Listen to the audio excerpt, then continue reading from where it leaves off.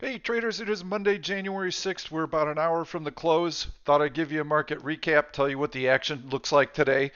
We had some really nice long green candles right on the open. These four kind of set the tone, and then we gradually started to grind with smaller bodies.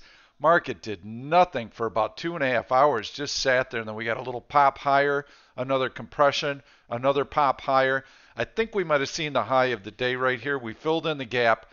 We've got this long green candle right here, which is a breakout above this upward trending channel. Typically, these reverse back into the channel. You can see the lower end of the channel there. So that's what's happening right now. Overall, this is very good price action. All of the tension from the Middle East really didn't have much of a market impact at all. Buyers saw this as an opportunity. They came in, they didn't waste any time. First bar of the day, long green candle closing on its high, grind, grind, grind higher. Take a look at that daily chart, see what it's telling us. It's telling us this is a bullish engulfing bar right here. Completely engulfs that. We're going to be closing right around this level.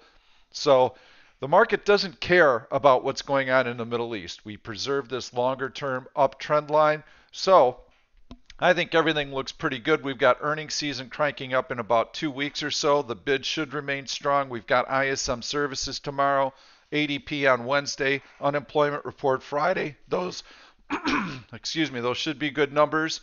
So I did run across a stock that I saw today that I think sets up well, though, for a bullish put spread, which incidentally, McDonald's looks like a great bullish put spread also. That's one that we've highlighted. I'm going to take the 10p indicator off, get that out of the way. There's a 200-day moving average on Netflix. You can see another big bullish engulfing pattern right off of that 200-day moving average. So you've got the breakout here, support, and it's been able to hold that very, very well. So that is around the 325 level on the NFLX, the stock. So that's what we'd want to leverage for our bullish put spread. So now what do we do with that? We click options.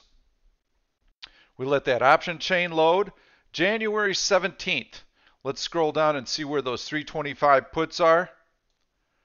And we can see they're right here. There's the 200-day moving average in pink. You can see that.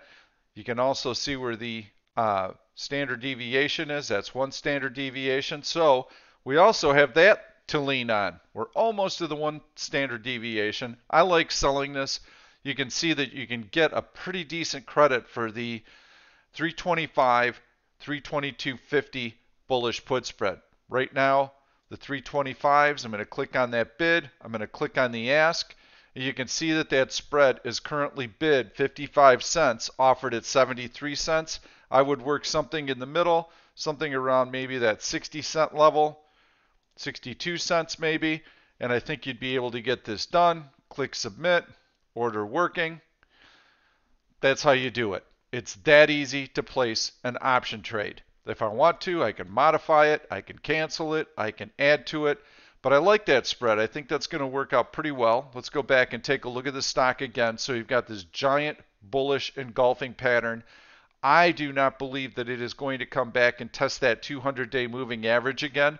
Nice feature in Option Stalker. Hover over the E at the very end, and you can see the next earnings date, which is 1/21, which is January. When do these options expire? They expire on January 17th. We want these bullish put spreads to expire before the earnings announcement. We do not carry option positions over earnings announcements. We trade the stock before earnings. We trade the stock aggressively after earnings. There's no reason for us to take a crapshoot over the number. So that's how we play it. I think this is a really nice bullish put spread for you to take a look at. Good luck. I'll see you tomorrow morning.